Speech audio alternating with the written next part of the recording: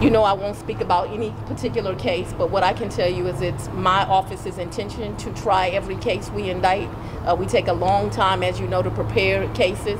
It's one thing I changed when I came to office, that cases would be properly investigated before they were indicted, which creates fairness, because it means people don't get indicted that shouldn't be indicted, and people are investigated before we do that. And what I can tell you is it is the intention of my office, if we brought an indictment, we plan on prosecuting it. And how much support do you feel right now going into that indictment like this? I have to tell you, the support in the community has been absolutely amazing. Some people rely on polls, and you know, the polls got me way, way up.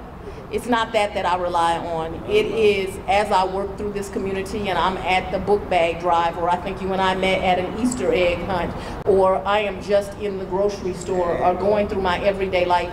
It's the mothers and the fathers that come and tell me thank you. And those messages mean so much more to me than any of the ugly messages that are sent my way.